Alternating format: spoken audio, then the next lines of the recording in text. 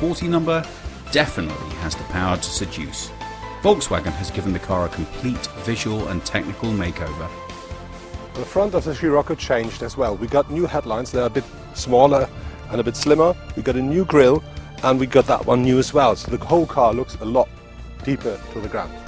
The rear, lit exclusively with LED lamps, has also been revamped. The VW badge is not just for looks, it has a practical function.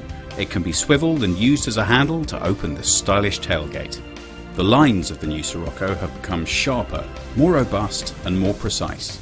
Soft edges have been brought into line in a striking fashion. Just like the Golf GTI before it, the Scirocco also consciously plays the sporty card. This applies to its external design as well as the interior. Here we can expect as standard among other features, sport seats, a leather sports steering wheel, air conditioning and hill start assist. The high-performance sound system Dynaudio Excite was developed specifically for the Scirocco. The interior of the Scirocco changed as well. We got new colours and we got a new dashboard, it's the one from the GTI, and we got a new steering wheel, the one from the GTI as well, and we got some new instruments up here. We can see the oil temperature, we can see the pressure of the turbo, and we also have a lap timer. The complete engine redesign is a result of years of hard research and development. All 4 petrol engines and both of the diesels have one thing in common. They're more powerful than their predecessors, yet still manage up to 20% more economy.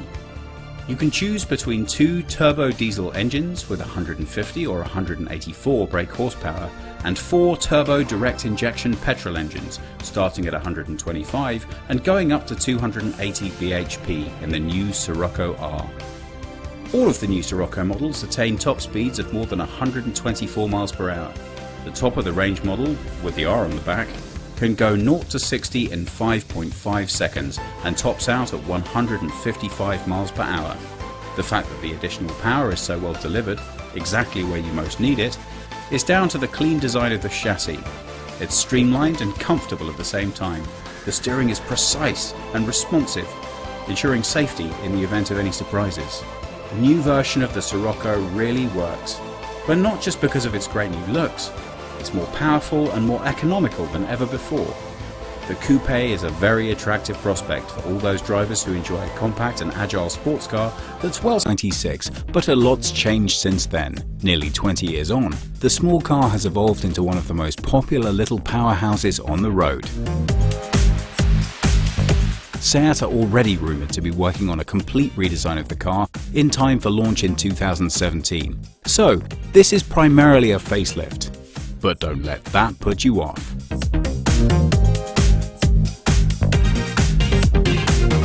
Not much has been changed with the exterior styling, which pretty much everybody agreed was fantastic from the previous model, but it has been sharpened here and there.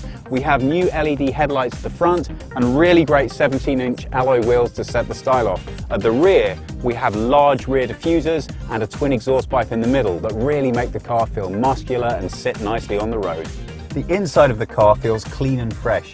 A lot of attention's been paid here to making everything being stylish and uncluttered. It looks very similar to the Leon Cupra and has some really nice styling details, like these new air vents, a larger display, a new steering wheel, and of course, a new gear stick. But more on that later.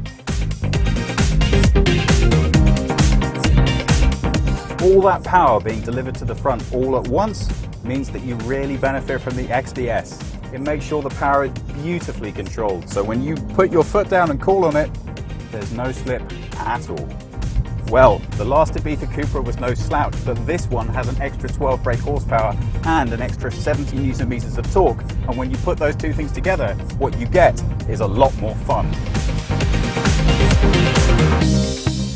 The real changes that have taken place are here with the engine. The Cupra comes with a 1.8 litre TSI petrol engine that now produces 189 brake horsepower. That's 12 horsepower more than the previous model, but wait, it also has an extra 70 Newton meters of torque, and that's a lot of power to deliver to the front wheels. So, to compensate, Seat have fitted the car with the new electronic differential, or XDS. That should help to make sure that all the power goes exactly where you want it to. Let's find out how it works.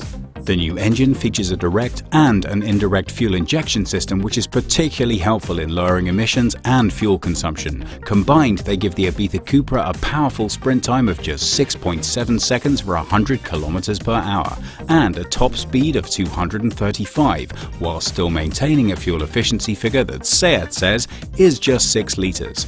Although we didn't manage to achieve anything like that during our testing. But let's be honest, we're not going to spend all of our time with this car driving it fast and hard around mountain roads. So how is it going to handle with everyday driving to the shops and around town? Well, we have driven this car through Barcelona rush hour traffic, which is no picnic, I can tell you. The answer is satisfyingly great. The car, although it's designed for sport